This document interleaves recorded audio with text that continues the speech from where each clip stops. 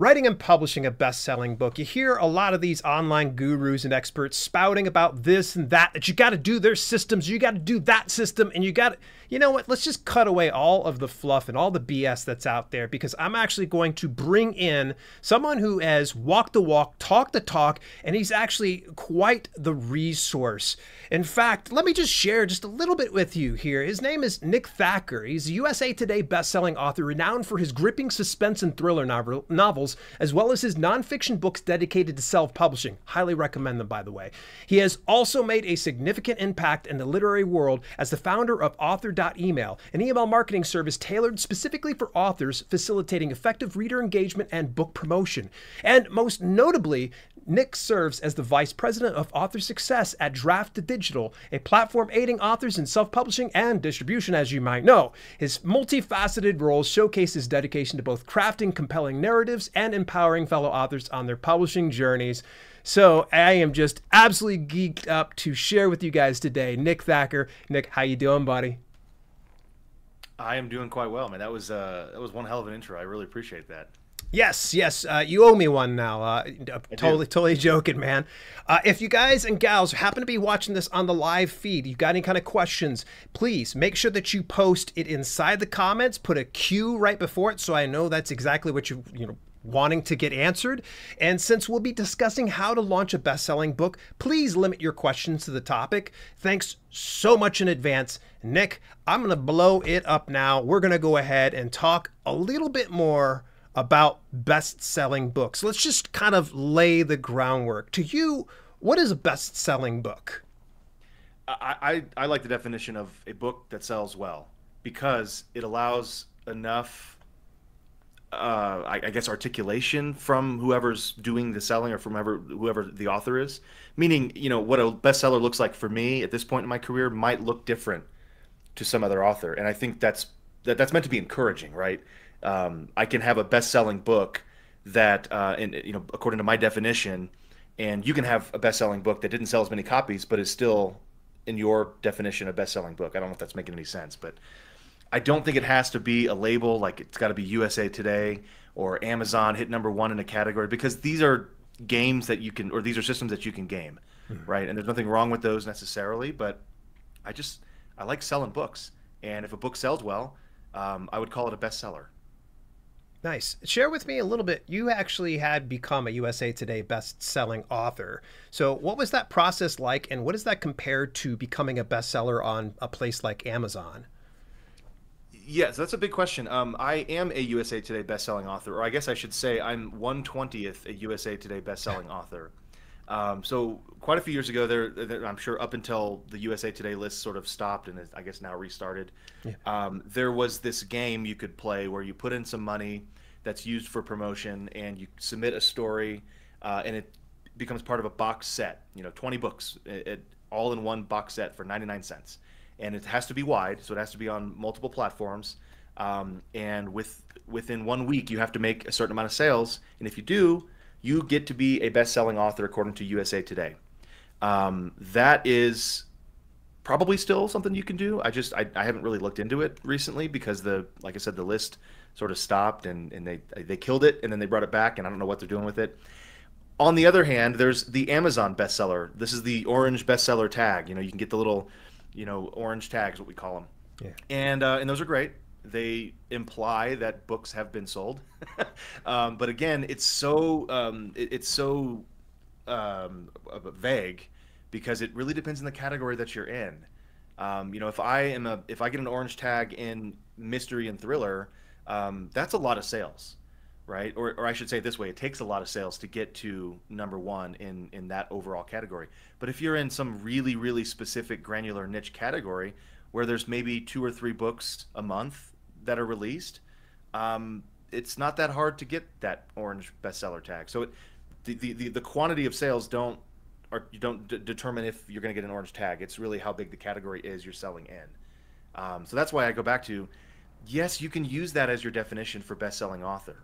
But I want to urge any newer author to not need to define it that way, because you can have what you call a bestseller. Everyone's got their best-selling book. Does that make sense? Like, yeah. If I've released 2 books and one of them sold more than the other one, I would say the first one is my best-selling book. I'm going to stop there because I know that it just depends on the definition. It just depends on what you're targeting, what you're trying to do. What is your perceived value of that orange tag over on Amazon? What is your thoughts about bestseller on Amazon? Is it all that in a bag of chips, or is it just a lot of fluff, smoke and mirrors? You know, it's probably somewhere in between, right, Dale? Okay. I mean, it's definitely not just fluff. It does mean you have sold some books. You can't get an orange bestseller tag if you've sold 0 copies. Yeah. And generally speaking, you know, we're writing genre fiction, commercial fiction. It's in a category that is pretty well reviewed, pretty well researched, and a lot of readers in them. And so if you get to a point where you've got an orange tag in one of those sub categories, you've probably sold quite a few books, and that's a good thing. But again, it's sort of like putting the cart before the horse. If you're targeting just getting an orange tag, or if you're targeting just getting USA Today bestseller, you're kind of missing the point. I really believe the goal is to try to find more readers and engage with them, and getting to getting a bestseller tag or USA Today bestselling status might again imply that you've sold a lot of copies and you've engaged with some readers, but it doesn't have to. I didn't engage with any of the readers when I got USA Today bestseller status, right? It was just a game that we played. Put the money in and get the USA Today tag out. I've had much better long-term, much more success long-term engaging with the readers that read the book and email me and respond to them and all that. And so I think ultimately that's my goal. I'm not going to try to target a list. I'm not going to try to go for the USA Today or New York Times or whatever it is. The orange tag, those are great, but that's not my goal. My goal is to find readers and engage with them by literally giving them things that they want to read, but also talking to them, asking them questions, and just trying to get them to become fans of me, of what I'm writing, of the books that I create, right? That's ultimately my goal. When you hit USA Today bestseller, I know there's going to be a lot of people asking, what was the amount that you had to sell in order to see that type of results versus, say, the 2 or 3 in some sub-niche category over on Amazon? I can't remember the numbers. I wish I had pulled that up before. I don't even know if I ever knew the numbers of the sales. We put in, I think it was $500, so times 20, right? Everyone put in a certain amount of money, and we used all of that money for ads. And I did verify that the money was going to to ads and not someone's pocket. Yeah. So it was clean. Like it was a good process. But again, it wasn't just my book on the list. It was a box set of 20 books, and mine was just one of 20. I don't want to make that. I don't want to say that to diminish the fact. I mean, we did sell a lot of copies. It was probably in the low 10,000s range, I would guess. At Wow. 99 cents. But it's really tricky, and I don't want to prescribe a number because every week is different, Yeah. and the way the lists are curated, depends on the list and all that. But yeah, I mean, I do know that if I were to sell 10,000 copies of any book, in any of the subgenres that I'm in on Amazon, I'm pretty sure I would get that bestseller tag. I mean, if I do that in the course of a week, that's a lot of sales. Yeah, that's a tremendous amount. All right, so let's back it up just a little bit because everybody's tuning in because they want to learn a little bit more about launching a best-selling book on Amazon, KDP, and beyond. So you're really good about laying out like the groundwork, the practical steps it's going to take in order to get something achieved. What does writing and publishing a bestseller look like for you? And take me from the first step down to the last step. For me, again, my ultimate goal is not to hit a list. It's not to get an orange tag. That's just gravy. That's icing on the cake, right? Yeah. But the cake is long-term career writing fiction. And for me, that doesn't usually look like flash in the pan, big promo, early launch, fast launch kind of stuff. This again, I'm going to tell you what I do, and this is descriptive, not prescriptive. I don't want anyone out there thinking this is what they have to do. Yeah. This is the only way to make it work, because I do think I'm an anomaly. There's a lot of people who do the opposite of me, and it works really well. And I tried that, and it didn't work. So everything I'm about to say, like I said, descriptive, not prescriptive. Fair? Yeah. So at this point in the game, when I publish a book, if it's my own or through my publishing company that publishes thrillers, we do what we call a slow launch. And it's exactly like it sounds. We're not trying to hit a list because, well, usually the Amazon machinations behind the scenes make things a little tricky early on. When you first put a book out, some of you may have noticed that the rank doesn't show up for a few days, and we did some testing on that, and I'm pretty sure that that kind of cuts the knees out of your launch as far as the rank goes. The organic visibility goes down because those sales are sort of lost. I mean, you get paid for them. If I sold 100 copies that first day, I'm going to get the money from that, but the rank doesn't move. And then when the rank does show up 3 days later, it's not reflective of having 100 sales the day before. Does that make sense? So there's things like that we're testing. Now, you may listen to this in 10 minutes from now, and that may be different. But the point is, what we've noticed, what we've seen for my books is certainly true. I don't want to do that. I don't want to put all of my promotional might into those first 3 days. But the other reason for it is I release iteratively, kind of the lean startup methodology. Like, I read a book and I want it to be as good as possible, but we all know the old joke, the best way to find the typo is to publish the book, right? Doesn't matter how many rounds of editing we've done or how many beta readers we have, and I have 200 of them. There's always going to be something that sneaks through.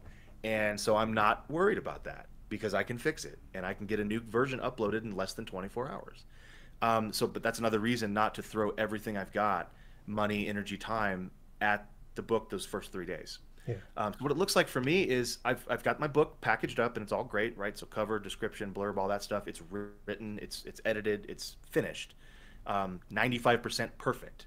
Knowing I can never get to be 100% perfect, there's no such thing. Yeah. I'm shooting for 98, 99%, right? And that means that first couple weeks we're finding any last typos that snuck through. And we're fixing it up and everything. But that also means that those first 2 weeks is my slow launch. I've got 2 weeks now where I can start to let the rank show up and let it settle into the categories it's going to be in. We all know Amazon just changed how you do categories, and they don't listen to what you choose. They just put your book in their own categories. So there's a lot of back and forth you have to do.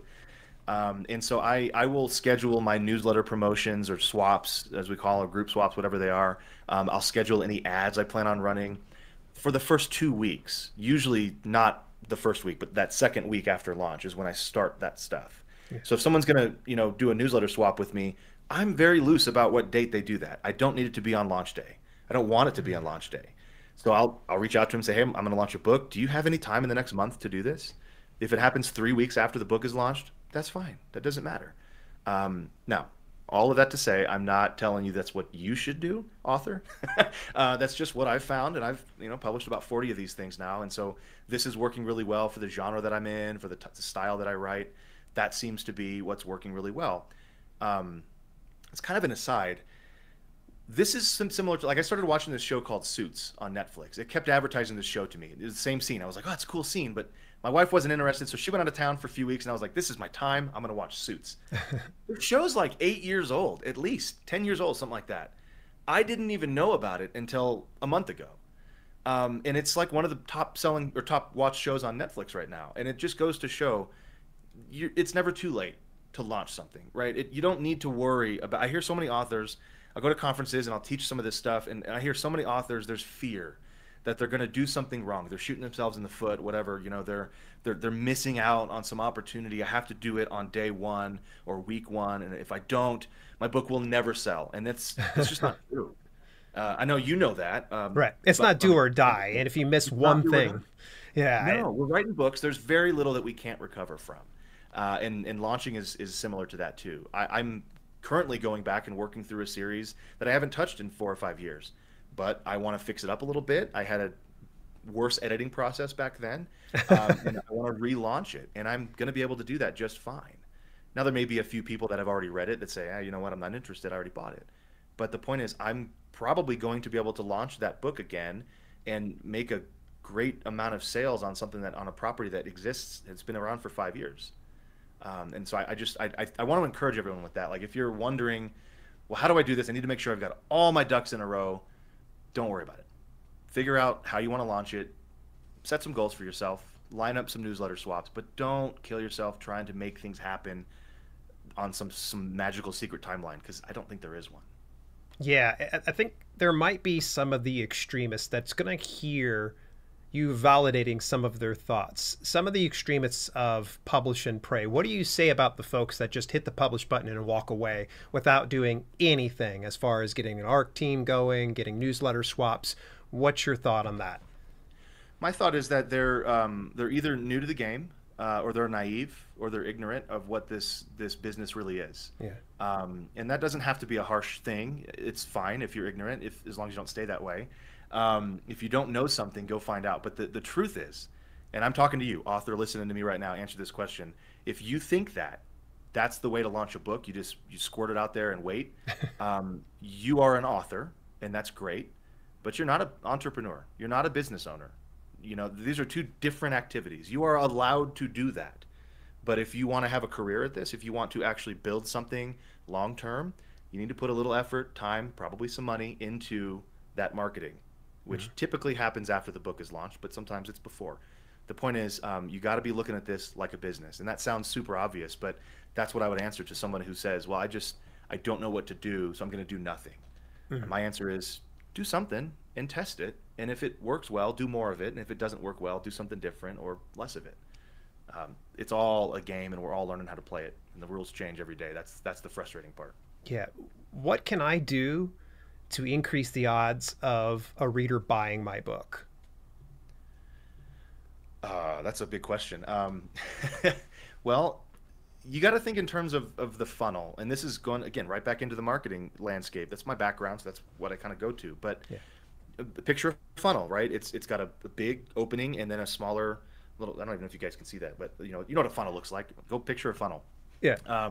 The top of the funnel is where you're collecting all the people who might potentially become your reader. And the bottom of the funnel is a super fan, is someone who's bought your book and signed up to hear from you. The question is, how do you get people into the top of that funnel, and how do you curate them into the point where they are a super fan?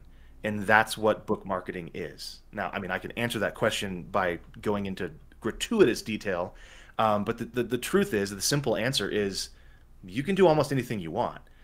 There's a lot of tested and tried methods that work well: advertising, social media, email marketing. Sorry, my finger's over here. But there's things that we haven't tried as much: billboard advertising.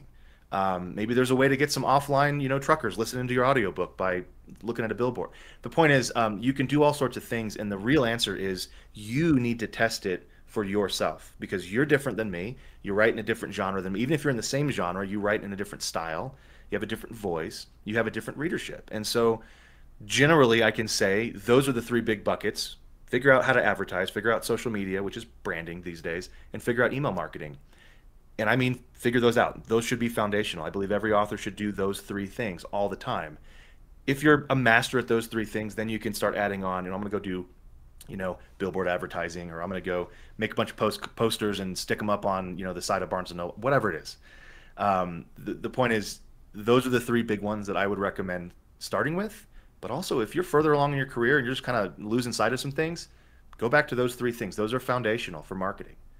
Those are the three things that make up that funnel for me, right? So the top part of it, I use advertising to get people into the top of that funnel. Facebook is a giant data algorithm, right? It knows a lot about a lot of people, and that's freaky, but it also is really cool for people who want to use that data to make money selling books. And so I can go put up some ads on Facebook and say, hey, I need people that are like this, give them to me. And Facebook goes, here you go, here's $1 billion, and then I just need to curate that relationship so that they don't freak out and go away, and eventually they buy my book and then fall in love with me as a writer and buy all my stuff. And I know it sounds oversimplified, but that's really all it is. That's all it comes down to. I love you brought up billboards. I know this is going to go off on a little tangent here. That's what you and I are good for. I expected nothing less, man. Yeah. Have you done billboards before? And if so, what was the results that you got? I didn't get all the way to the end goal with that, but I wanted to. So I've got plans, I should say. I'm not actively pursuing them. There's some other things going on, right? Draft to digital, all that. But I wanted a website. I called it Road Trip Reads, and it was exactly what it sounds like. It was audiobooks though, and using digital billboard advertising. So there's a company like Blip is one of them. Yeah, I've seen them. They're super cheap. 1 second at a time. It ends up being really affordable. Yeah. You can get a billboard, and it's full-size billboard on the side of a highway, and you literally can click on a map, and I want this corridor or this or that or whatever. You know, you can spend as much money as you want, obviously. And I wanted to advertise to truckers, so you know, people on road trips, basically. Yeah. And you would see, it wouldn't be a QR code, but it would be a website that, you know, I tell people to go park your car while you get gas and then go to the website. Don't do it when you're driving. Maybe the passenger in the car sees it and goes to the website, and they're immediately met with an audiobook that just starts auto playing, whatever it is, right? And I was even thinking we could get more specific with genre, like, you know, road trip romance or something like that, and it would be romance book. And it just starts playing right there on your phone. And so you immediately are hopefully immersed in this audiobook. And then about a chapter or two into it, it gives you, hey, do you want to keep reading, or do you want to go to the next one, or whatever? And if you want to keep reading, you purchase the audiobook and it goes to your phone and you start playing. So that was the idea. It's a little half-baked at this point, but I think there's a lot of things like that where we have structures for advertising that authors haven't even started exploring yet. TV commercials is another one, right? But I don't want to get into that. But the point is, I think this stuff is totally possible, but I don't recommend doing anything like that until you get those 3 core competencies in marketing down: email marketing, social media, advertising. You've covered quite a bit in the short time we've been chatting here, but let's take a step back here. You've seen scores of indie authors come and go, especially through the headquarters or Overdraft at Digital and at conferences and such like that. What would you say are like the 3 biggest mistakes indie authors are doing when they're launching their books? Specifically for launching their book, the biggest mistakes. Wow. Yeah, I think the biggest one, you know, I haven't massaged these very, very much, so maybe this isn't the biggest one, but to me, it seems like one of the bigger ones is authors don't go outside of themselves for feedback, for whatever reason. Maybe there's, you know, a fear that they're going to have a vulnerability exposed. But it turns out we authors are very creative in certain areas and not very creative in others. And so if we've got the bandwidth to produce an entire book, that's great. But maybe you're not the cover designer for that book, right, author? And so a lot of times authors will pop out a book that they're so excited about that it otherwise is very good, but no one will ever open it and see what's inside because the cover sucks, the description's off base, the blurb, you know, it's in the wrong category, that kind of thing. So it really seems to be a big mistake that authors only trust their own input, right? What I'm getting at is, guys, you need a network. You need a network of people who you trust, who are in the game, who can say, honestly, listen, Dale, your book is great, man. Cover's not working for me. What if you tried this?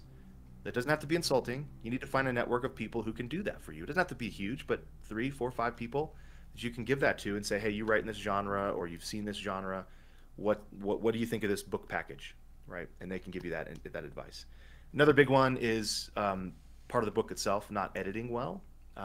I don't believe that we all need to be paying, you know, dev editors and copy editors and line editors. Those are great people and they're fun to work with. If you can afford them, do it. There are ways to not need to do that, but you need to do something. You need to have some kind of editing process in place where you're just making it as, if people are going to give you a 1-star review, it better be because they just don't like you, not because your book is poorly edited. There's just no excuse anymore. Does that make sense? Yeah, what would you recommend? I mean, if somebody can't, you know, afford an editor, do they just stay to themselves, or do we go back into the concept of building out a network, like what you were just saying? That's my answer. Yeah, I do think self-editing, that's an art and a skill set in and of itself, and a lot of authors don't take the time to practice that because it kind of sucks. I don't really like doing self-editing, but it is very crucial. Before anybody else needs to see the book, or it sees the book, I need to go through and self-edit. And over the years, I've come to understand really what that means and how hard that can be. It's not just reading it and going, yeah, it's good. You know, it's really diving in and maybe reading a chapter backwards, you know, to make sure you can catch it, whatever it is. There's a whole process for all this stuff. Go look up there's books on self-editing for writers, I think is what it's called. Anyway, there's more than one book on this, and I would recommend going and reading those so that you know you've done all you can do before you pass it off to people. The second step in this editing process for me is once we've run the book through, like if it's a publishing company thing, we've run it through our process, self-edited, all that stuff, the author's seen it, we've seen it, then we give it to our street team, our beta team, ARC team, whatever you want to call it. I know those aren't the same thing, but we call them all the same thing. And we have a team of like 200 people, and they get the book for free in exchange for doing the work of kind of crowdsourcing the editing. Now, they don't know they're part of a 200-person team, but they're just reading the book and giving us their feedback. And that can look different. I mean, it depends on who it is. It can look different ways, right? It can be more of a dev edit sort of thing. We've got some people who are really granular and they want to slide my commas around all the time, you know. But you usually get pretty good feedback. You have to still go through it and filter it and put it through your sieve, you know, to make sure you agree with it. But that takes care of that like last 3 to 4% of the typos for us. And as long as the book has been outlined well or planned well, if you're not an outliner, you don't really need that dev edit a lot of times once you're relatively experienced at this, my opinion. But that's what that looks like for me. So I've given you 2 big mistakes that authors make. Hold on to that third one just a second, because you just mentioned something that's incredible. You have a 200-person team. How do I get to that point? Because I would love to have 200 readers going through, tearing my stuff apart before it goes to launch, and then, of course, being part of that launch and making it successful. So every book that I launched, it's my name on it, and I run it through my entire street team of 200 something people. Yeah. It's probably 200, 210, something like that. So it's right around 200. Yeah. I can expect about 50 reviews, 60 reviews on a good one. About a quarter. Okay, so you can figure that out. Like, you're getting 30% or less of the people who you give the book to are going to give a review. I don't know why. It's frustrating as hell because I'm like, hey, I gave you guys, you promised, you know, whatever. But that's just the way it is. And so the nature of the beast for us is we want as many people as possible doing that because we aren't paying an editor. We aren't paying somebody, you know, $3,000 to go through with a fine-tooth comb and do that. Yeah. The way I did that was from day one, meaning before I even had a career at this, I was just trying to see if I could finish a book. Writing a book, not reading. I can read book. I can read a whole book. I'm right. Pretty good. Writing a book, I wanted to see if I could do it. And I knew, though, that if I liked the book that I was writing, I know I'm not that unique of a snowflake. Like, there's probably somebody out there that also would like the kind of thing that I created. And maybe I'd like to find them and kind of capture them in the form of an email address. And so from day one, I had that in my mind as I need to be building an email list. So I launched my first book and I already had, I think, 1,000 people on my email list. I was blogging at the time, so I was collecting them that way, right? So I was writing about writing and the process of it and all that. And these people had subscribed. And so when my first book came out, I sent it to them and they bought it. And then over the years, I started asking them if they wanted to be part of this thing I'm calling a street team, where they helped me promote it. And that became more of kind of an ARC team where they're editing and helping out. And here we are. You know, I've got a list of 110,000 people, and 200 of them at any given time are on the street team. But it just takes time, money, energy. That's all I did. I built a list. I used ads, social media, and more email marketing. And here we are. Oh my gosh, 110,000 subscribers. You could tell that you created your own freaking author email marketing platform. That was why I did it, man. I was facing, you know, $350 a month at MailChimp or some crap, and there's got to be a better way to do this. So we started Author Email, Kevin Tumlinson and I, and eventually it was acquired by Drafted Digital, which is why I'm there now. But I still run it. I still maintain it. It works really well. We call it like an open beta, you know, where we know that there's some UX, UI things that need to be improved, but everything works fine. And we've sent something around like, you know, 16, 17 million emails through it over the past 6 years. So the reputation, the deliverability is all top notch. And it's $10.99 a month. You can send up to 10,000. I think you can have up to 10,000 subscribers. You can send unlimited. Yeah. You can send the same 100 people 1,000 times if you want, but we just cap the number of subscribers you have. So it's the most affordable by far. And I highly recommend every author go sign up. I was actually watching my emails. I had somebody sign up as we were talking. Hey, there we go. Nice.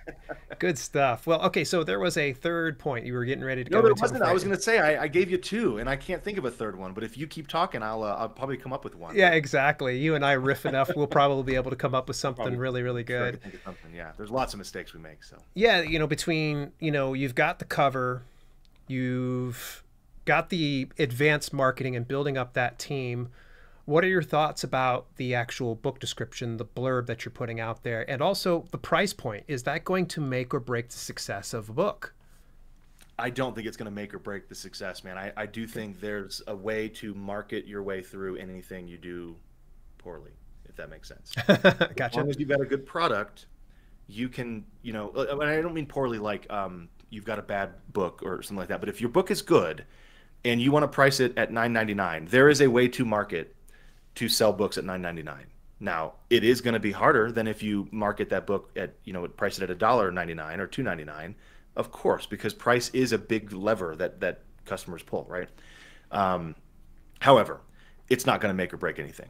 That's my point. I have from day one I launched at $6.99 for my full length thrillers, which is especially back then it was on the higher end, right? A lot of these self-pub books were 99 cents or $1.99.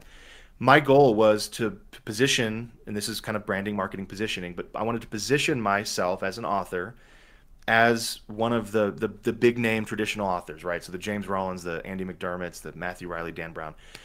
These guys are traditionally published, and traditional publishers don't understand how ebooks work, and they're in the business of printing on dead trees. And so they price their ebooks at like $14.99, and then their paperback mass market is like $12.99, right? And so I thought, I'm gonna look like an on sale traditionally published thriller author. I want people to think, oh, this guy, his ebook is only $6.99. I can go get a James Rollins one for $14.99, but I've never heard of this guy. Maybe I'll try him out for $6.99. But if I put it too cheap, if I put it too low, people go, oh, this is one of them self-published books, and that was taboo back then, right?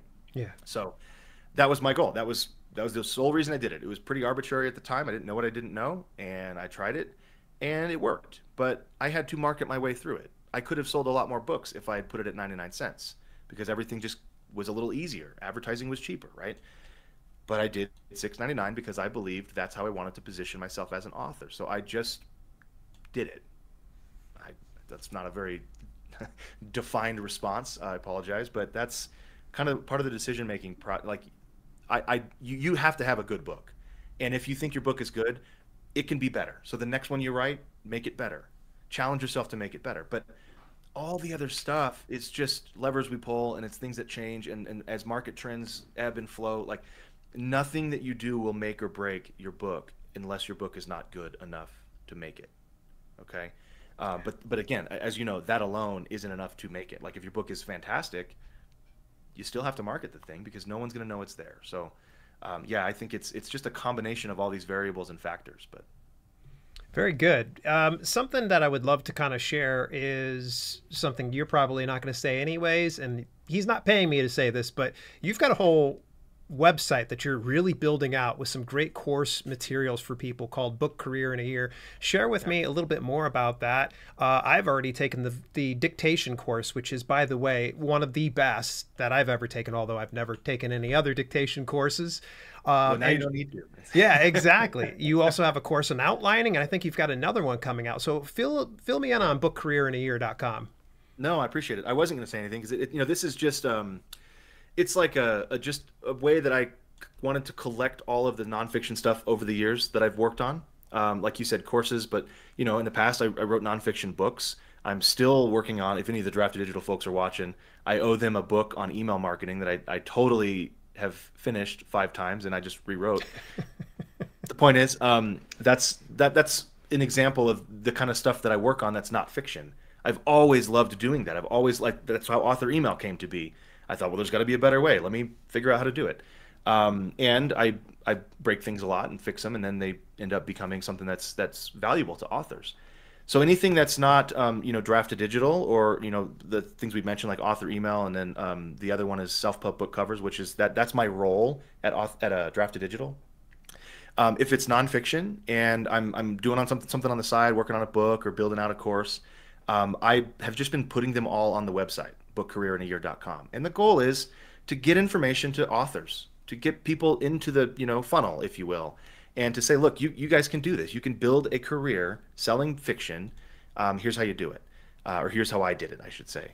And at some point, I may point people to Drafted Digital and say, look, you want to do this? Okay, well, we do that over here. Go sign up for Drafted Digital and go check out what we're doing in the author success department, which is author email and self-pub book covers.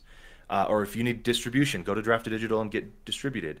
But if it's something like how to edit your book, Drafted Digital currently doesn't have anything on how to do that. And so I've been, well, not for editing, but I could put something together and say, hey, this is something I've been working on my own time, and Maybe you guys will like it. If you need help editing, and it's all going to live at Book Career in a year. So that's where that came to be. Really, though, it's your fault. Like most things in my life, you dared me to do a course. You did. You told me to do a dictation course because you needed to figure out how to do the dictation thing. And I said, sure, I got nothing better to do. Let me jump in that deep end and see how things go. Well, in my defense, I've done voice dictation prior, but I didn't find I was as efficient as I would like to. And as soon as you had done a video on YouTube, I was like, dude, I need a more like granular approach. And 2 days later, you're like, hey, here's a full course. Well, hey, we are celebrating the 200th episode podcast here on the Self-Publishing with Dale podcast. You were the very first and only person I reached out to for this because I really wanted to celebrate 200 episodes, and what better way than to have my buddy Nick Thacker come on here. If you don't mind, you've got a few more minutes. Could we answer some questions here with the live viewers? I'd love to. Yeah, absolutely. All righty. So let's go on over here. There are a lot of people that are in attendance here, so no pressure. Okay, so author Tom McAuliffe asks, how important are pre-sales? Like pre-orders? Yeah. I don't think they're that important, honestly.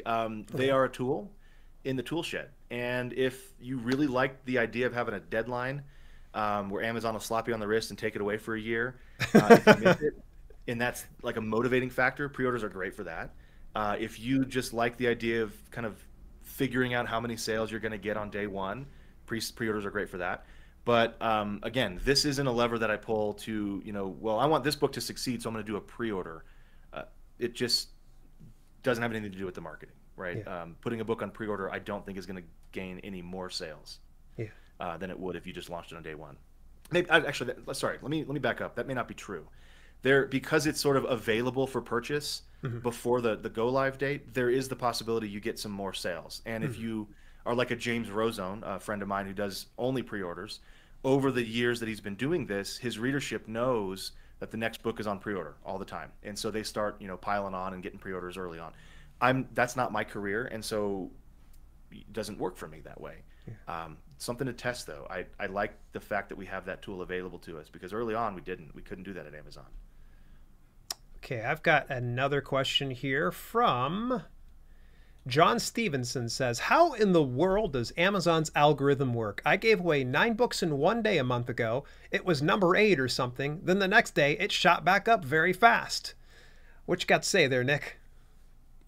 Look, so don't think of this algorithm as a line or two of code that, is this like, this evil being sitting back there going, okay, this is the book that's going to succeed today. Like, it's this massively complicated organism in code that is trying to do one thing and one thing only, and that is put the right product in front of the right customer at the right time. And so it's not in a silo, right? That means it's not just, you go to the book section, now you're the book algorithm. If you go to the, gardening section in Amazon, now you're in the, it's all related. It's all interrelated. And so there's just too many variables to even nail down why it does something it does. But it does, and it does work, and it does put the product in front of the people who are most likely to buy it most of the time. Your job as an author isn't to worry about how many you got one day or the next day. Your job is to produce the best quality product you can, you write the best book you can, and then pull those marketing levers as best you can. And then let the algorithm say, okay, well, you know what? We had 2 people that downloaded this book today, and they have these buying preferences, so we're going to show them this book tomorrow. And if that's your book, you're going to get the sale. If it's my book, don't worry about how it does it, because you can't, because it's too complicated. Yeah, it is. There's so many nuances to it. All right, we've got an insider here from Drafted Digital, so naturally someone's going to ask a question about Drafted Digital. Tom McAuliffe coming back for some more. He said, will D2D ever open its own online bookstore like BookBaby, etc.? Before you even say anything, I'm going to say this, that last year, Drafted Digital did acquire Smashwords, and now the Smashwords storefront is directly integrated with Drafted Digital. So let me send it back over to Nick, because maybe he has some insider information, or he can expand on what I just said. I think you nailed it. No, nothing to expand on. We want the Smashwords store to be the storefront that our authors use. So that's the goal, that's the plan, and we're pushing hard to get that done. Good stuff. All right, I'm going to keep looking here through some questions and answers. Questions, you'll give me some answers here. All right, so Can you talk about genres that can be successful in indie space? I recently gained a feeling that unless it's romance, you're better off going traditional. Thanks. Thank you, Katerina. Ooh, good Lord. Sorry about that, Katerina. Yeah, no, I wouldn't necessarily agree that it's better to go traditional. In this, what I mean by that is probably what you mean. I'm putting words in your mouth, Katerina, but to go with a traditional publisher who's going to take the majority of your royalties, I don't recommend that generally. Now there's always a number, right? I just signed a traditional deal for my audiobooks because the Congrats. number was right. Thank you. And but that just depends on your career and where you are and what you want. But so no, I wouldn't say that it's better to go traditional. I would say that yes, if you're writing romance, there are a lot of readers who read romance. So it tends to look like a genre that's easier to succeed in. But there's a caveat, and that is the really bad books don't sell really well. And there's a lot more of them because, there's a lot of readers there. So you got to love the genre. You got to know the genre. Tropes are extremely important in romance. They're important in all genres, but especially in romance. You cannot write a book that's happily ever after and don't give them a happily ever after, right? Or happily for now. You got to know these things. And if you don't know what I'm talking about, you're not ready for romance. However, there are a lot of readers there. There's a lot of whale readers, which is the way we define a person who reads like gratuitous amounts of books, multiple books a day usually. They just consume this stuff and eat it up like candy. My genre, thriller, more adult, fiction, action adventure, whatever you want to call it, pulp kind of stuff, doesn't have as many of those whale readers, right? It's just the nature of the beast. So the guys that read my stuff usually are women, mid 50s, 60s is my demographic, my biggest demographic. They'll read a lot more, but they're still maybe reading once a week or once a month is very common. And so we just don't have that in that genre as much. Now, there are exceptions, but I've experienced that myself. So it is sometimes frustrating when you look at something like romance and you go, well, if I just wrote romance, I'd be a millionaire. Not true. Don't think it's that easy. I don't think that you need to run into the arms of a traditional publisher. I do think you just need to study the genres. I would start with what you like to write, or what you like to read is probably even before that. Don't go pick a genre because it sells well or it looks like it's going to be easy to crack. There's a lot of danger down that road. Trust me.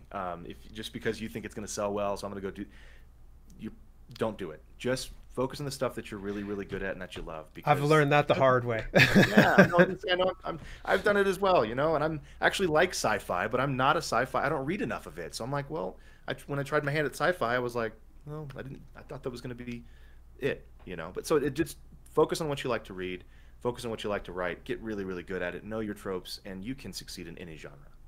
And I always love hearing you answer some of these things, and you have your weekly lives that you typically do over inside your group where you do cover a lot of these type of questions. I highly recommend. Where can people find that Facebook group again? That is, if you just go to, well, I think fb.com/groups/book career. Or if you just search book career in a year is the name of the group, and it'll pop right up. I'd love to get you guys in there. It's totally free. We're just hanging out. We're just authors hanging out. I'm trying to, collect authors who are interested in building a career out of what they're doing. And there's lots of funny memes. I drop a lot of funny memes. So that might be the reason to join that alone. Yeah, exactly. All right, so we got another question here. By the way, folks, if you do have a question, please put a Q in front of your question so I'll know it. I'm going to try to get to everybody here, but Lord knows we can't be up till midnight, or can we? Exactly. All right, so this one comes from Tam's Psych Advice. That's the best channel name so far here. Tam says, how many times do you edit your books before you publish them? Do you have an editing strategy to get it perfect? Oh, editing to get it perfect.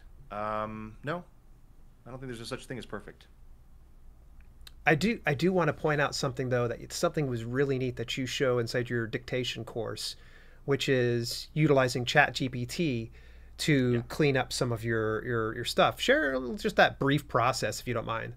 Sure. No, I'd love this because it was such a game changer for me and my productivity. I have always liked the idea of dictating, but the challenge was the cleanup took so long that I might as well have just written the book, with my fingies, because it slowed me down. And so I would try dictating and I'd get dragon dictate and I would abandon it. I did this for 10 years. And then finally, this beautiful young soul named Dale Roberts was like, "Hey, I need a dictation course, and I need you to teach me how to do this." And I said, "Okay, great. I can teach you how to do it, but I'm still running into that same issue of the cleanup." And then I thought, this AI stuff is getting really popular right now, and I bet if I give it kind of some boundaries to stay in, like don't go right for me, but I bet I can probably prompt it to fix some of this dictated text. And that actually is the prompt. Please fix this dictated text. And then sometimes if it does get a little tangential, I'll further, prompt it with, fix anything that sounds like a homophone or homonym, put the proper punctuation, things like that. And I'll even say, don't change it. Don't change what I've written. And I did this, and it was amazing how clean it was, because it's not going to introduce a typo, right? Unless you specifically say, I would like you to come up with some typos. It's going to make it proper English. It's going to make it grammatically correct. And it's also most of the time not going to change anything. It's not going to swap words, nouns for other nouns. And so I found that this was really, really, really huge for my productivity, for my efficiency. Because again, I work all day, drive to digital, then I like to go dictate. I like to go drive. So I'll literally just go drive around my state in the mornings, evenings, whatever, and dictate. And that's my writing time. I may only get an hour a day to do that. And so I wanted to be able to write 10,000 words in that 1 hour, and I figured there's got to be a system to do that. So that's all in the course, but it's a game changer, because if you figure out the right prompts and play with it a little bit, it's basically just copy paste work at that point. Yeah. Yeah, very good. All right. By the way, got to give a big shout out to Lexi Green. What's going on, Lexi? Great to see you join us. Lexi actually had mentioned to Butcher Respawn, D2D has plans to continue improving Smashwords as a platform for authors and readers, which Smashwords has always been a fantastic platform, but I anticipate nothing but good things coming out in the coming year or so. So this is just amazing. I'm going to come over to the podcast chat here. We've got a question from Susan Montgomery. How do you market your books when you write in multiple genres? Do you quote unquote take turns or market all of them all the time? Ideas. Well, so this is a challenging thing, because you are now two different businesses in a sense, right? You can't necessarily build the exact same platform in romance that you can if you're writing sci-fi. If you're writing, historical Western romance and happily never, Regency romance, that what it's called. Yeah. Like those might be close enough where you can have kind of one pot of readers to dip in. But if you're really in two different genres, like sci-fi and thriller, or space opera and fantasy, that's probably close. Space opera and romance. You really want to separate that, because the readers won't necessarily like reading the other. They find you for your romance. They necessarily are going to go and read your sci-fi. That's fair, right? So what happens is, the more you can automate this marketing thing, the better off you'll be. That's why I keep saying it. The 3 buckets for me are advertising, social media, and email marketing. No particular order, but those are the foundations of it, because each one of those things is powerful right now to gain readers, and to stay relevant, stay in front of them. But it's also, these 3 things can be automated a lot, right? Yes, you're going to have to write an email once a week, or once every 2 weeks or whatever, but you can have this autoresponder sequence going on and on and on. Author email, we don't limit that. Like, you have as many emails as you want. From day one, they sign up, and then for the next 2 years, they get an email every week, whatever. You can pre-schedule all that. And so once you've done that, yes, there's a lot of work to build it up, but once you've automated some of this stuff, you're now more free to go do the writing thing, the whole reason you're doing it, right? But the best part about having the automated systems in place are then you can start really measuring some of the effectiveness of this. So you can say, well, this pen name is really, really fun to write, but man, this email sequence just isn't working. People aren't buying any other books. I've got 50 emails that I've written, and they're dropping off. They're unsubscribing after email number 2. So then you can look at it and say, oh, well, I'm just going to rewrite email number 2 and see if we can affect change there. But that is so much easier to do once it's already automated. I don't know if I'm really answering your question. I apologize, but I hope that makes sense.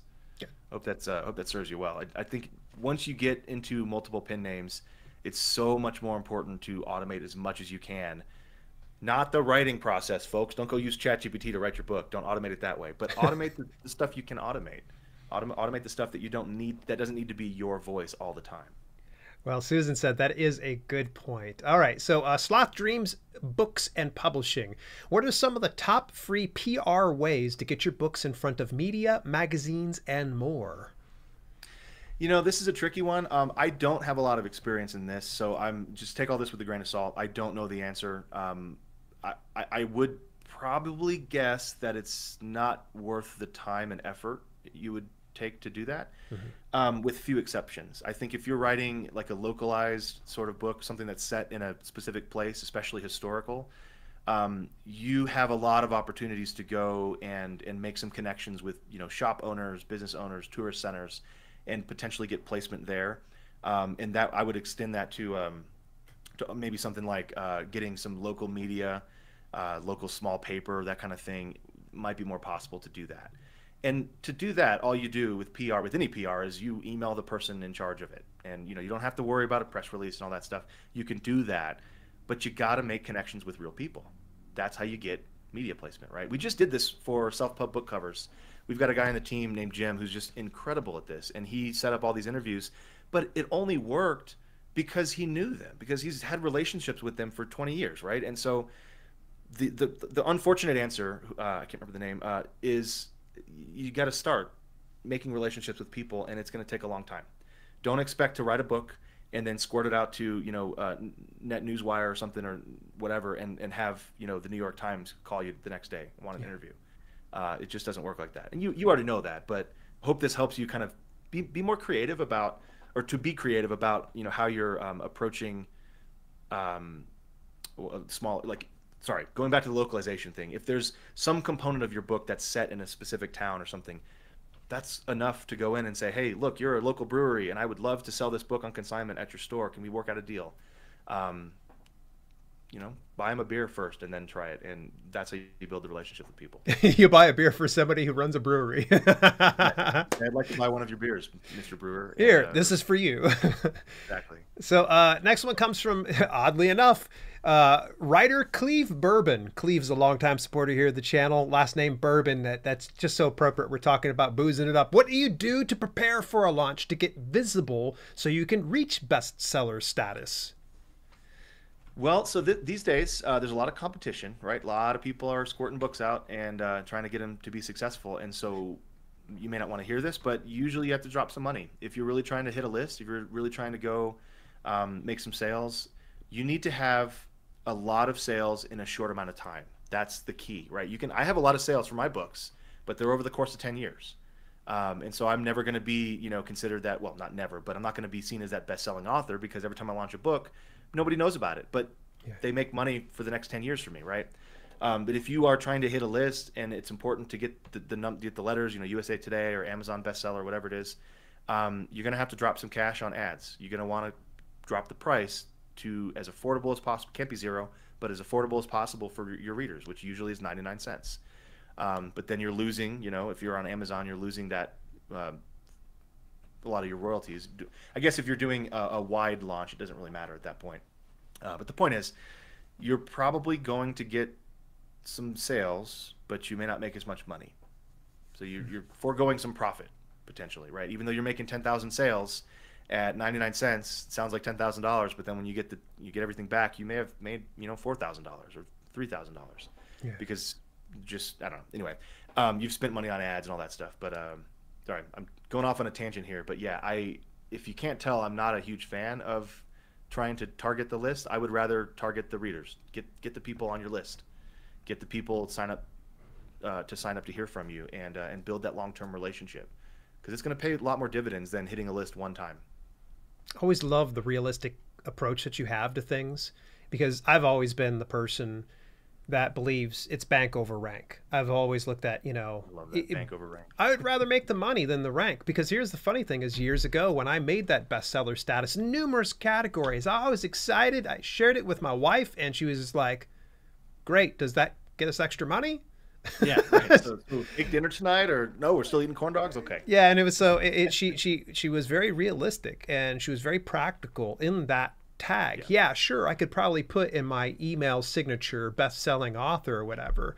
But is that really going to shift more units? Probably not. But anyway, I've got a good one, and I know you're the perfect person to answer this one because you are all about the mindset.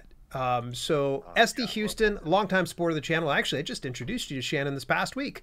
What mindset should a new author have to pursue a best-selling book when they first start publishing? okay. This is a good one. I love this question. I want to make sure that every author hears me say this. This is hard. This is challenging. This is something that takes a long time. Yes, there are exceptions, and yes, we all can find the example, of somebody who wrote one book and they went meteoric success, and then had a movie called The Martian made out of it, right? Which, by the way, wasn't his first book, and he had practice, right? So the point is, what looks like this runaway bestseller, I'm going to go get lucky and have a movie made out of my book. Oftentimes, the real truth is that it's actually 10 years in the making. That overnight success took 10 years, right? Or even if it is true that they just wrote one book and it just shot up the ranks and everybody loved it immediately, there's a million people who wrote a book that's even better than that never went anywhere. So I hate that. I mean, it sounds so harsh, but that's so true. Like, the mindset should be, this isn't going to work the first time. So if you want to be a writer, keep doing it. That should be your mindset. It's not, how do I make this a bestseller because I've only got one shot at it. If that's you, write the book. Be happy that you finished it. That's an accomplishment, right? Writing a whole book is not nothing. But sorry, that's it. It's probably not going to be the bestseller that you want it to be.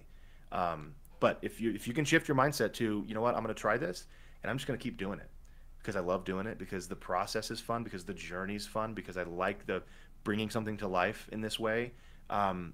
That's the mindset of success for an author. That's it. Hope that doesn't sound too harsh, but that's how I would answer that. I love it. I love it. Next question comes from Robin Oakes. Can you give us any ideas how to use social media to get into the big part of the funnel? Yeah, so this is the one I'm doing a lot of work on my social media platforms. That's the Book Career in a Year group is part of it. I've also got an author page. I've also got an author group for my fans and readers, people who want to kind of connect with each other. And I also have a page for my non-fiction. So let me recap. This is just on Facebook. I have a personal profile. That's where pictures of my kids go.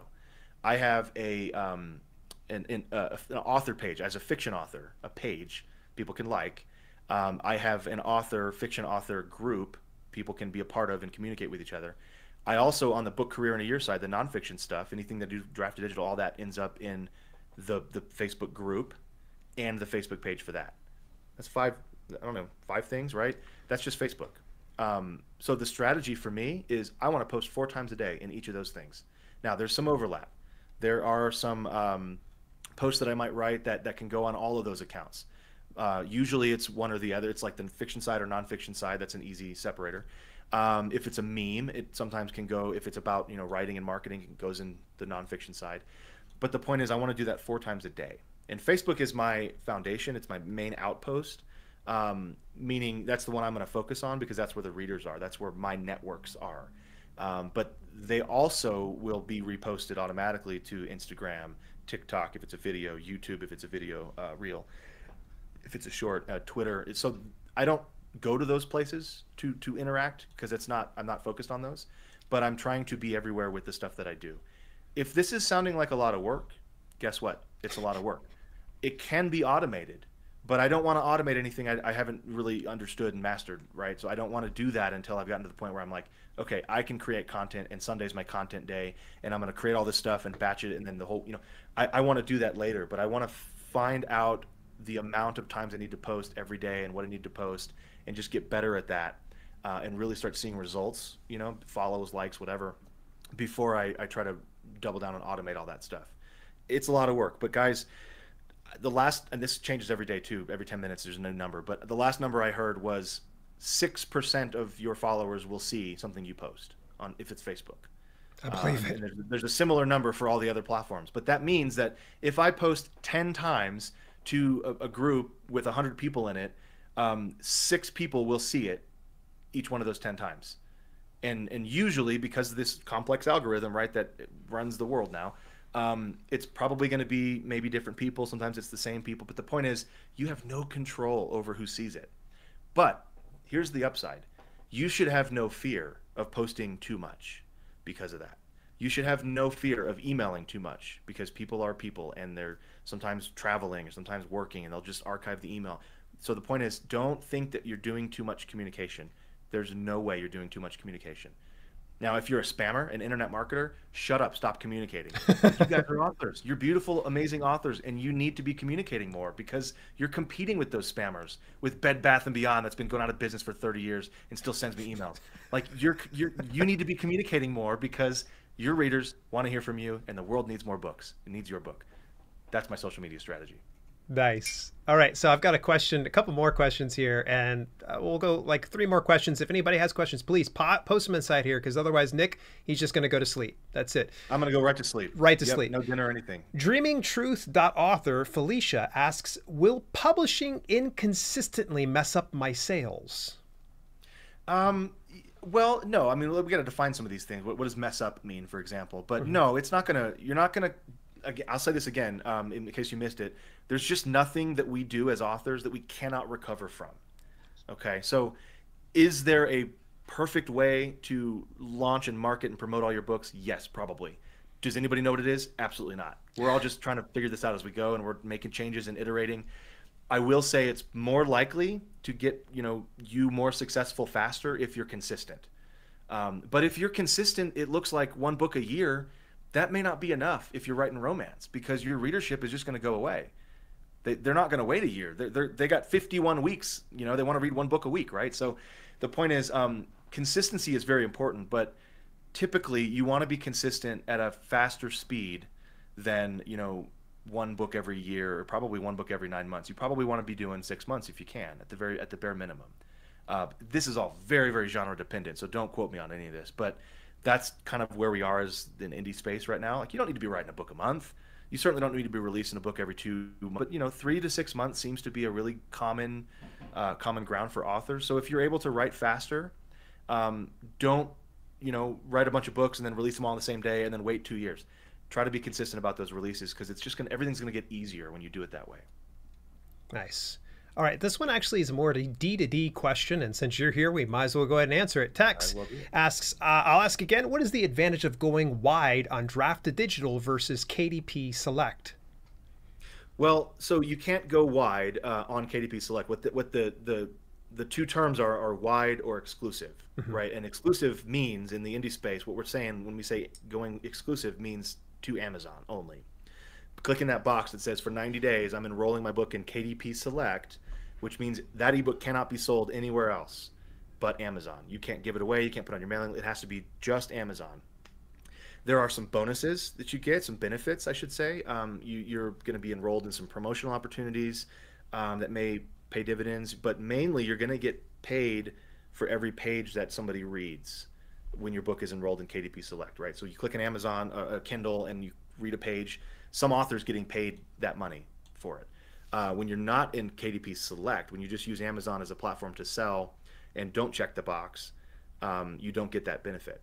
But you also are now allowed to go wide, which means to go sell anywhere else you want. Draft to Digital is a distributor, so what we do is we'll take your book and we're going to squirt out a version that is going to look great on any device, and then we're also going to distribute it to all of the stores around the world that ebooks can be sold in. And you can opt out of certain ones. You can go to libraries or not. Like, there's all sorts of options that we've got when you go wide through Draft to Digital. And I'll just tell you right now, it doesn't matter how much money you're making. It's worth the 15% that we'll use as our payment, because you don't have to sign up with 200 different stores and do tax interviews with all of them and then log in and check your sales and, oh, they didn't pay me for that month and I get an email. We'll do all that. Just let us do it. It's so much easier, right? It's worth the money.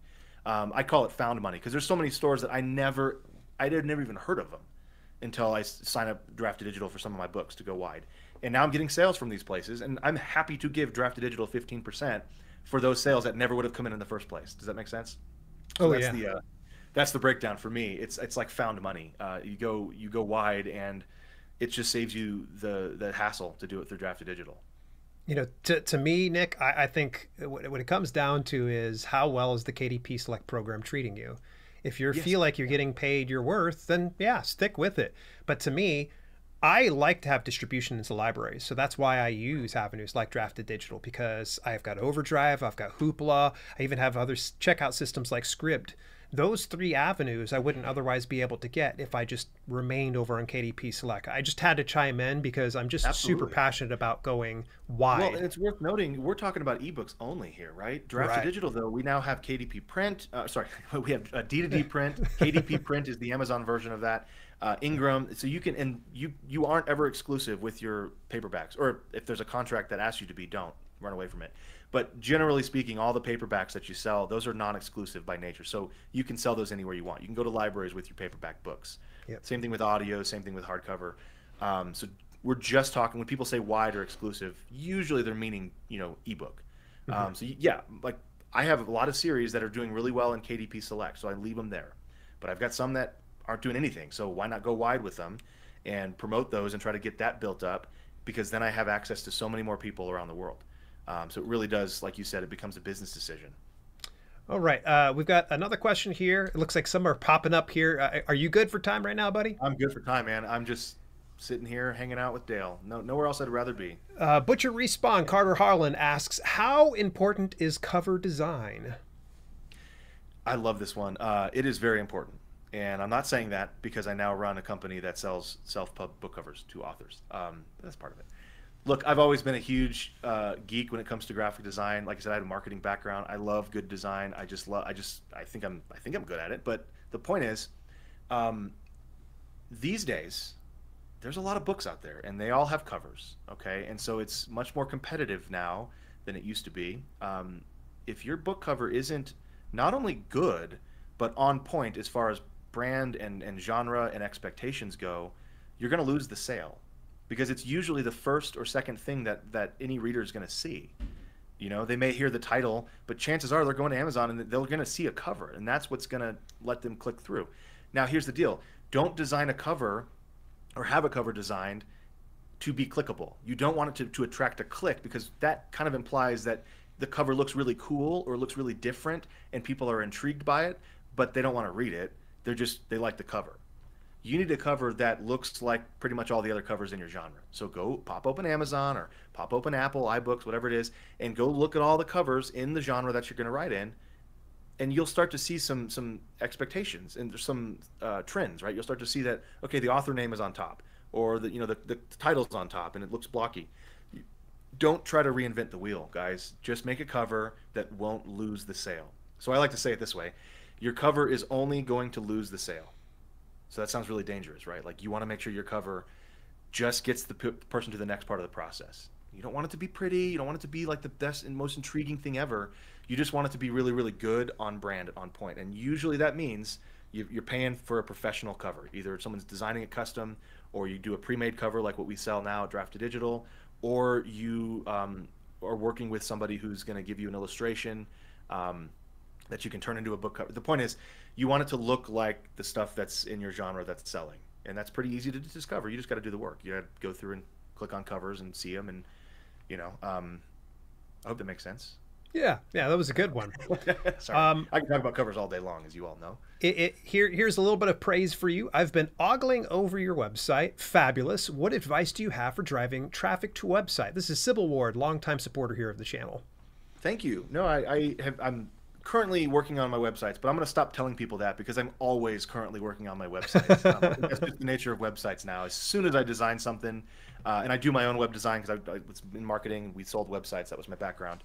As soon as I finish something, some trend comes out, I'm like, oh, that's really cool. I'm going to do parallax now, whatever it is on the page. So it's always under construction. But in order to answer your question, to drive traffic to the website, 3 buckets: email marketing, social media, advertising. Those work for websites and traffic generation just as well as they work for selling a book or getting someone on a mailing list. It's all the same thing, folks. Like, what you're doing to market your book on Facebook is probably something you can do to point to your website. I'm kind of oversimplifying here, but I don't do anything different. Largely speaking, I'm doing the same 3 marketing activities, the 3 buckets that I mentioned before. Nice. All right. What are your thoughts on fan fiction? Hawkins asks. I don't write it. I don't have any opinions because I don't really write it or read it. But I know that it's very successful when it's very successful. I'm the wrong person to ask because I don't have any experience with it. I always felt like fan fiction was, if I was really, really, really into a series, I would maybe do fan fiction for myself, just because it's fun. I wouldn't personally, again, I wouldn't approach it with the perspective of I'm gonna sell thousands of copies of this piece of fan fiction. But again, I'm the wrong person to ask because I've never experienced it before. Gotcha. All right. There was another question over here on the main channel. All right. This one comes from Ward. Asks, Kindle lets authors have 5 book for free days. Do you recommend using them together or dropping a free day here and there to coincide with other book publishes or holidays? That's a great question. Again, I keep saying this. I feel like I have to be my own disclaimer for everything I say because, folks, everything should be tested. You hear me say something, go test it. Don't just say, oh, Nick said this, so it has to be true. Your books are different, your career is different. But this is what I do. I use them all at the same time. And usually it's not even all 5 at the same time. It might be 3. What I do is I run for a BookBub featured deal for whatever book it is. I choose free most of the time, the price point free, because they're enrolled in KDP Select. Usually, books that I'm talking about doing this with, they're in KDP Select, which means I get paid for the pages read if they purchase it through Kindle Unlimited. This is after years and years of testing. I don't know the number. I think I've had probably 30 featured deals through BookBub, and that's probably going to blow some people's minds who can never get a BookBub deal. I have a book that I wrote on how to get BookBub featured deals because there's a process for it. Thank you. And if you can't afford it, I'll email it to you guys. But this is information I want people to have because BookBub is such a great company and they love working with authors.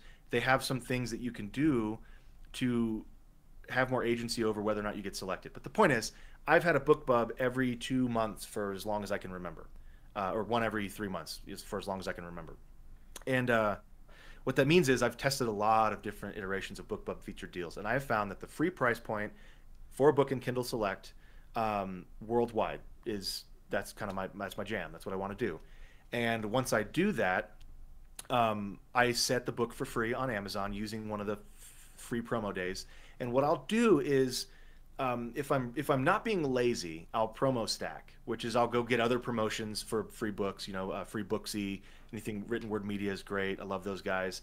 The Fussy Librarian, which I think is all part of their promo stack now. But you can go find these other places. They're not as good as BookBub. They don't drive as many sales as BookBub, but they're great to kind of stack up before the BookBub date.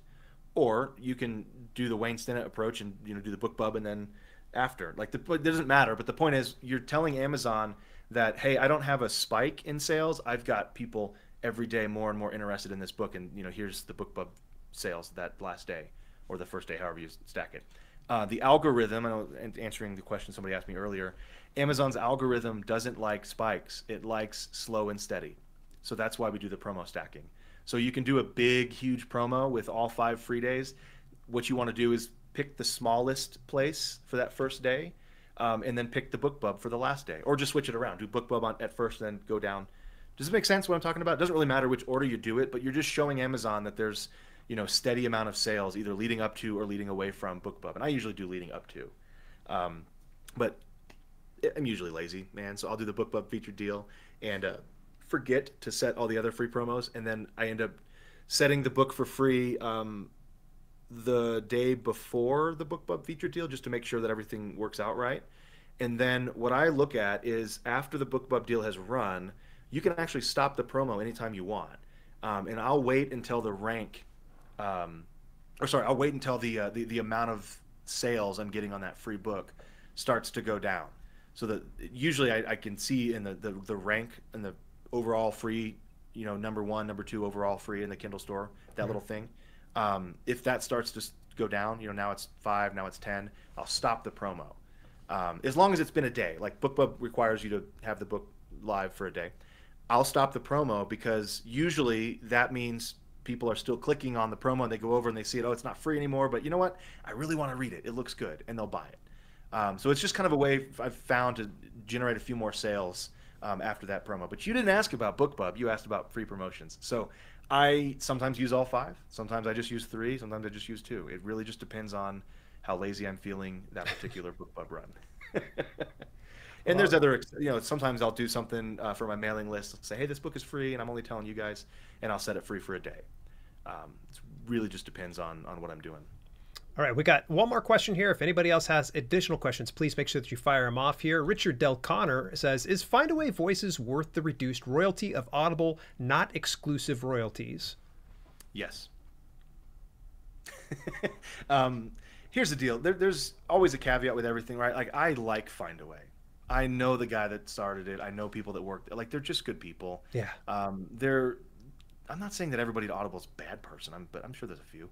Audible doesn't care about you. They don't. You're just a number, barely.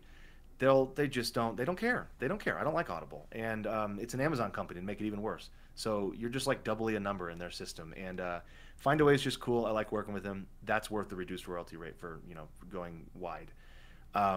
The other truth is, things are changing. The winds of change be blowing, folks. Audible isn't driving as many sales as it used to drive. Nope. This is empirical. It's not, it's anecdotal evidence, I should say, not empirical. But for my own career, I've seen, okay, well, Audible, Amazon, audiobook sales are now just one of the stores where my books are sold. And I'm making as much money on those other ones as I am through Audible. So there may be some benefit, if your readership just loves Amazon and that's all they ever buy from, then, yeah, maybe it's worth being exclusive. But for me, I would much rather take advantage of some of these new opportunities in the audiobook game. There's new stores popping up. I was talking to Dale about this. I actually had AI-generated voice narration that I was testing for some of my books, and I released those for free on YouTube as a way to build a monetization for my YouTube channel. And it worked like gangbusters. And now I get about $100 a month just from YouTube from free audiobooks that I had created as an AI. And because they're non-exclusive, I still have, the ability to go make a human narrated version of that and sell it at these different stores. That's just one example, but I recommend not being exclusive with any of your audiobooks ever, because the game's different now. There is no 800 million pound gorilla in the room like there used to be. It's still there. It's just a tinier gorilla. Right, exactly. And I don't want to go off on a rant here when it comes to Audible. I've got my opinions about them. Yeah, sure. I know I'm poking the bear here. But... Oh, yeah. You just don't get me started. Don't get me started. So we're not going to even get me started at this point. But Get him started if you can. Oh, yeah. Start raging and such. Yeah, to say the least. Love me some Findaway Voices. They're just a fantastic team. And they're based out of Ohio. How can you not love them? How can you not like someone from Ohio? Yeah, exactly. So, Nick, man, you've spent well over an hour here with me today to celebrate this 200th episode. I was going to have this giant celebration and such like that, but I'm like, screw that. I'm going to bring Nick on because I'm going to ask him questions that I want to have the answers to. So thank you so much. How can people get in touch with you, buddy? I am eminently searchable on the internet. So, if you're a platform that you want to find me on, search for me. I'm probably there. If you want to shoot me an email, just my name, nick@nickthacker.com. Of course, I'm with Draft to Digital as well, so you can email me there. Like, there's all kinds of ways. Best way is to go find me on Facebook, because that's where I live and breathe most of the time. And if anything sounded interesting to you, with the Facebook groups that I mentioned, either my thriller stuff or the nonfiction stuff, go find out what I'm doing over there and come be part of the fun, cool kid club. It's not. We're all weirdos, but, go be part of the weirdo club with us on Facebook. And, yeah, Dale, thanks for having me, man. I think... this is exactly what I was hoping we would do, with one exception. I wish that I got to hear your answers to all these questions as well, because, dude, you can bring it, man. Like, this is good stuff. I know that you'd have different answers, but like really, really good wisdom bombs and nuggets you'd be dropping on all of us. So that's the only change I would ever make is, no one wants to hear me talk this much. This was great, though. I appreciate you having me on, man. This was a lot of fun. I need to keep you and Mark Lefebvre around. You guys always stroke my ego, make me feel a little bit better. So, all right. If we figure we blow smoke, then maybe you'll invite us back on these podcast episodes every now and then, There you go. All right, folks, I'm going to hit the end screen. Thank you so much for tuning in.